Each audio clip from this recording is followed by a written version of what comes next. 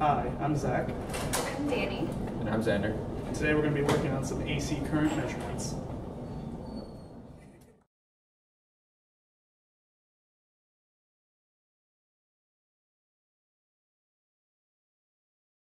Okay, I'm going to demonstrate how to set up an AC circuit on Multisim. So first thing I'm going to do is going to go to View and Zoom Sheet just so I've got a clear space to work with.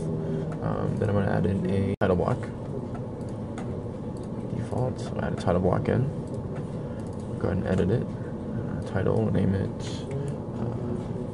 AC circuit demo. Just put enter.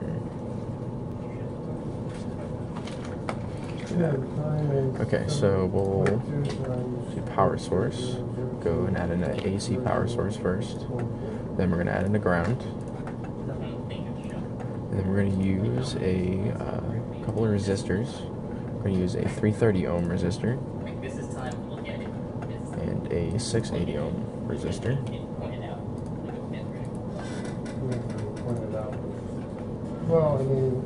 Okay, so we got everything. So we'll go ahead and connect it all now.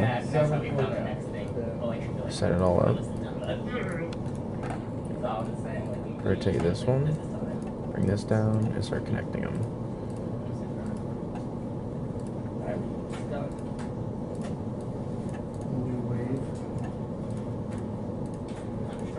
Now I'm going to change the colors of these just so I can better see the polarity on this circuit.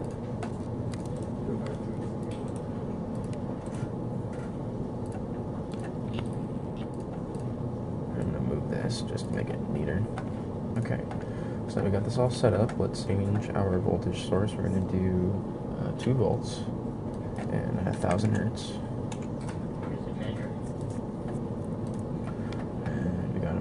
Enabled and everything. Alright, so we're going to pull in an oscilloscope now.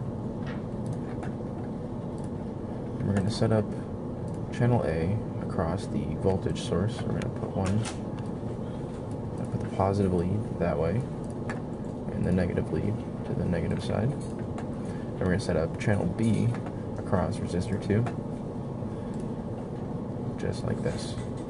Now we're going to go ahead and run our circuit just for a couple seconds.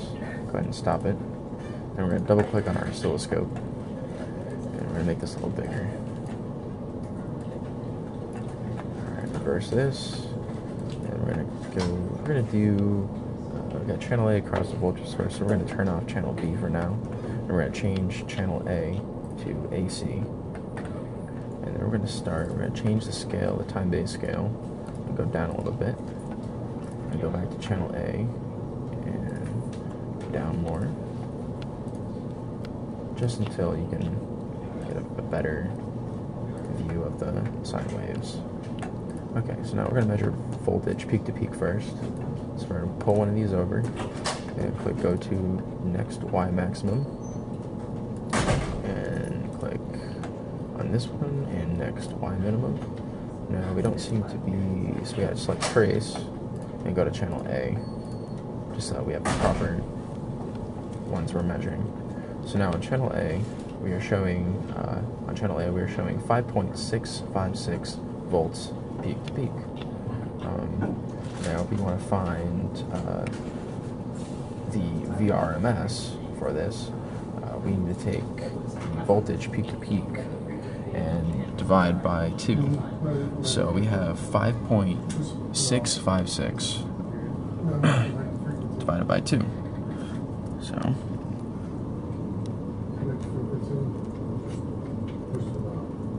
we're going to put that in the calculator. 5.656 divided by 2, and that is 2.828 volts. Okay, so now to find VRMS, we have an equation here where it's 0.707 times voltage peak. So we're going to plug this 2.828 volts into the equation. 2.828 volts. Now we're going to go back. We're just going to put that into the calculator. 0.707 So now we have 1.99 VRMS, root mean square.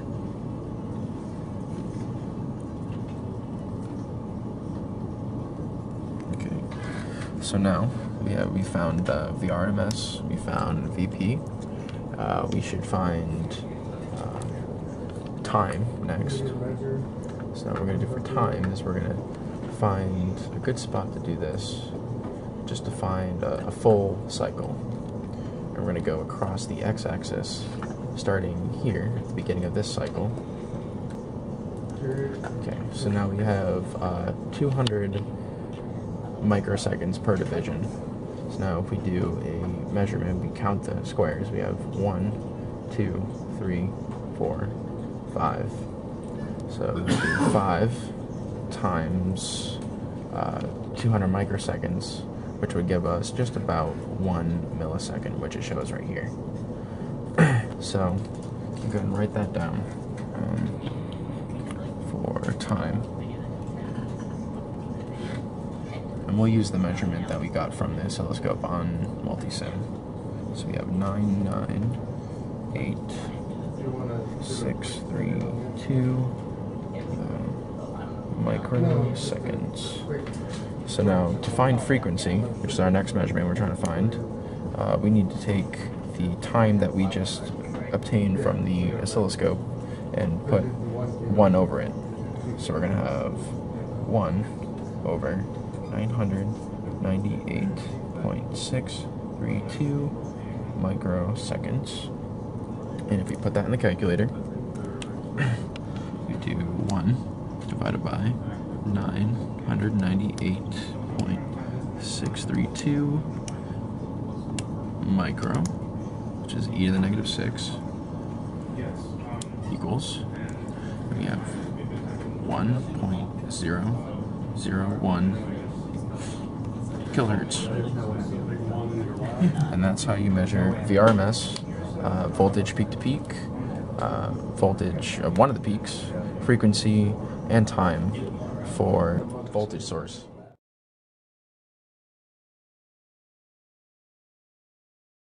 Okay, now we are going to measure everything that we just measured for the voltage source, but we're going to measure across resistor 2. So we're going to go ahead and open up our oscilloscope again, as we already have our circuit set up. We're just going to increase the accuracy of this. We're going to go this way, increase the scale, and channel B. We're going to load the divisions. Let's go ahead. Let's see if we can just get this a little cleaner. There we go. Let's do this. Okay. So now we're going to take one of these, and we're going to measure voltage peak to peak first. We're going to change the trace to channel B. Okay. All right. Move this over. Y minimum and Y maximum. Okay, so now we have a voltage peak to peak of 3.808 volts. So I'm just going to go ahead and write that down real quick, just so we have it measured. Written down. 3.808 volts peak to peak. Okay, so now next we're going to measure voltage of one of the peaks. Now we can do this very easily since we have voltage peak is equal to voltage peak to peak over 2. So we're going to go ahead and take 3.808, plug in this equation. So we got that, so we're going to put it in the calculator now. 3.808 divided by 2. We have 1.904 volts.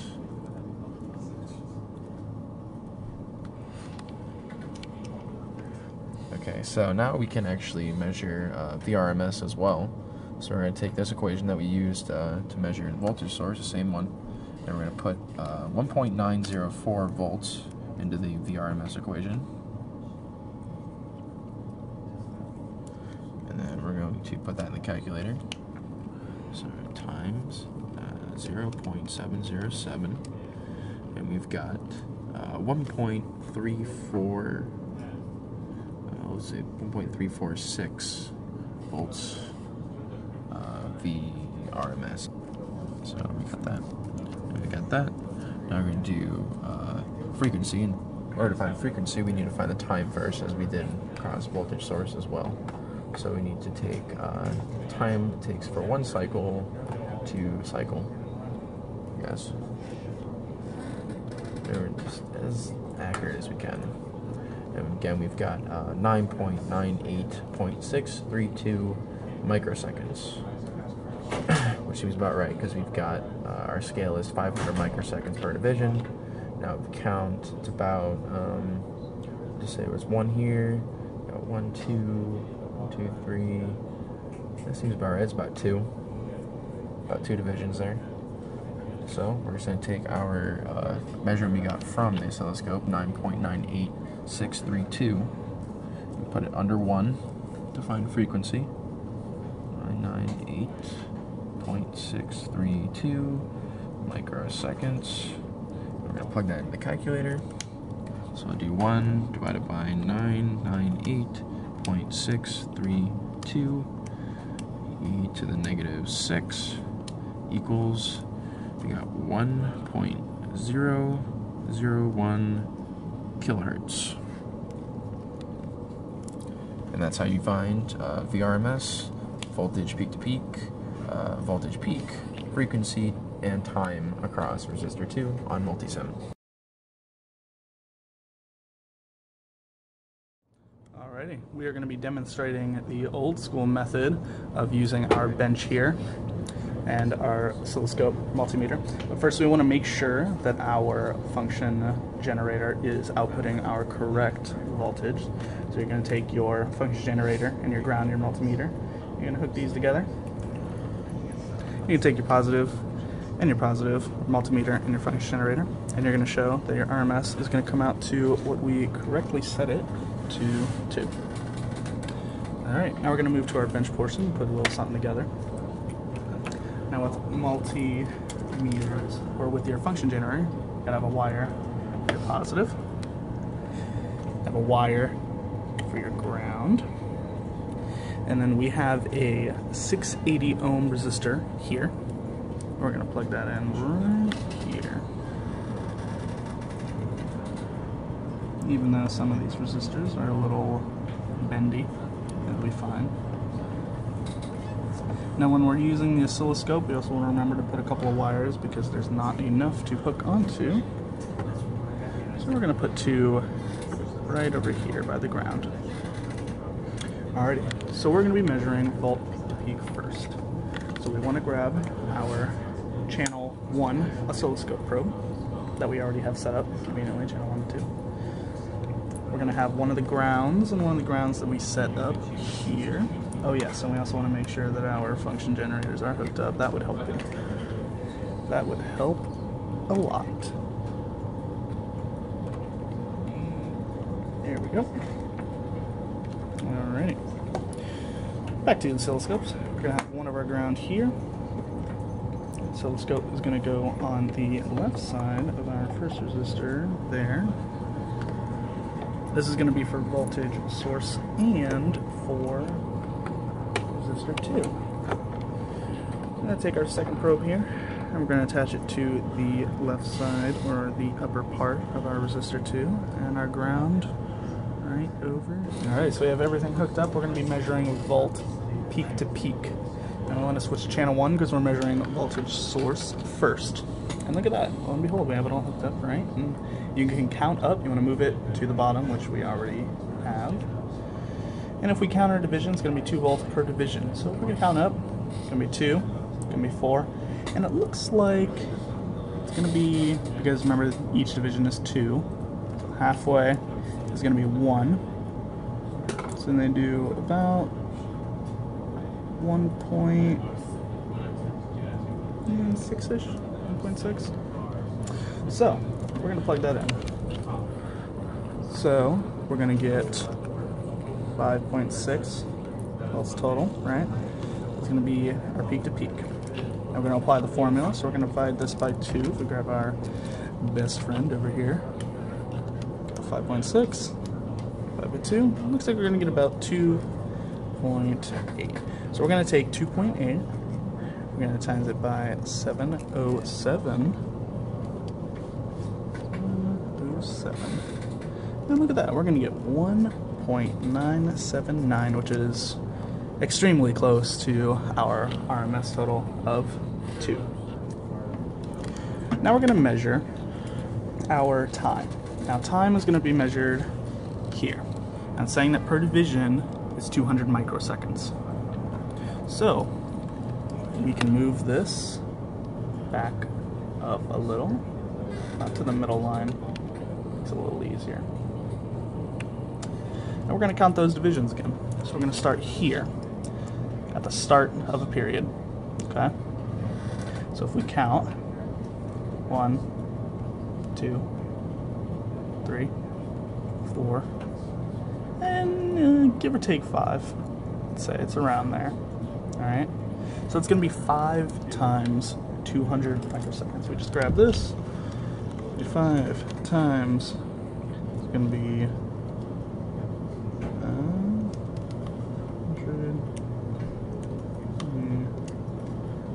6. It's going to come out to 1 millisecond. So our time is going to come out to, give or take, 1 millisecond. Now it's easy to get the frequency. You're just going to take that 1 millisecond, which we can do right here, right now. And we are going to take that. We're going to divide it by 1. So let's just plug this in. And we're going to get a look here to what we set on our function generator. We have a 1 kilohertz on our function generator. And that's going to be the old school method across peak to peak, RMS, time, and frequency across voltage source. Now we're going to measure those same values, but across resistor 2. Now if you look over here on the bench, you can see that we have our oscilloscopes already set up for R2 as well as our voltage source. So we have that for channel 2. So we're going to hit channel 2 and hit channel 1 to get that out of the way. And look at that. We have our channel 2, which is going to be cross resistor 2. So we're going to measure volt peak to peak, and that's going to be the same exact method as before, but if you notice, channel 2 is going to be different. It's going to be 500 millivolts instead. So we're going to count up those divisions. 1, 2, 3. It's about halfway. Maybe 3.5. Okay, so it's going to be 500 millivolts per division. So that's going to be about, say that 500. 1, 2, 3. Let's just say 3.5. Alright, so at 1.75 volts. 1.75 volts is going to be our peak to peak. Now to get our RMS, we're going to do the same method that we did before. So we're going to take that 1.75 and divide it by 2. So let's do that here. Divide by 2. So we're getting about 875 millivolts. Now we're going to apply that as well.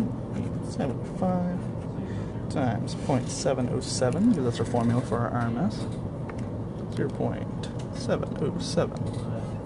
We're going to get about 618.625 millivolts. Is going to be our RMS across resistor 2. Alrighty, now we're going to find the time or period of across our resistor 2. So it's going to be the same exact method as before. Now you notice that we have 200 microseconds per division. Do the same thing as before. We're going to count. Here we go. 1, 2, 3, 4, 5. It's going to be the same exact way as before.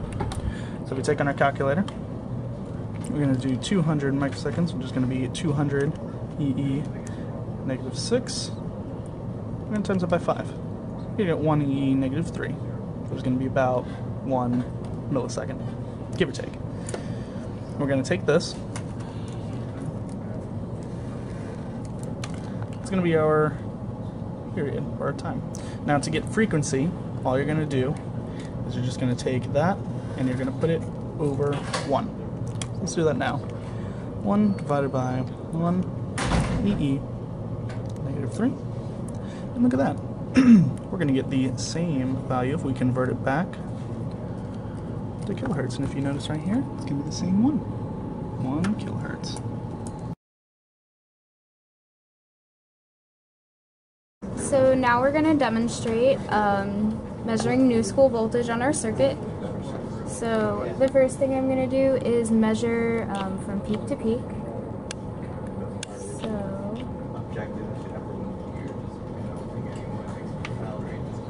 awesome. As you can see, it's 14 volts. And now I'm going to measure the RMS voltage.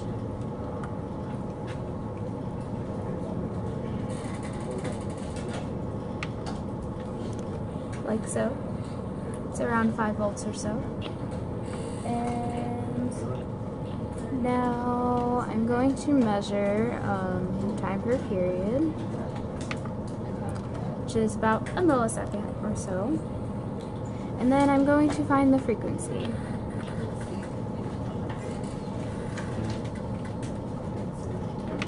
Which, as you can see, is around 1,000 hertz.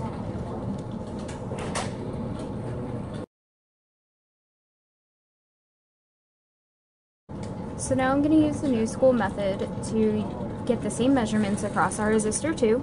So the first thing I'm going to do is I'm going to change over to channel 2, where we currently are calculating everything on our second resistor. So first, I'm going to measure the peak to peak voltage.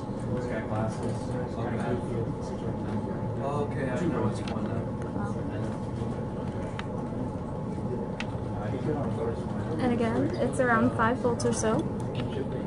And now I'm going to measure the RMS voltage. And that you can see is around 2 volts, almost. And now I'm going to measure time per period.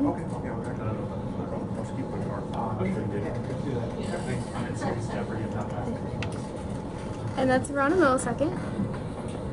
And lastly, I'm going to find the frequency. And as you can see, it's around 1,000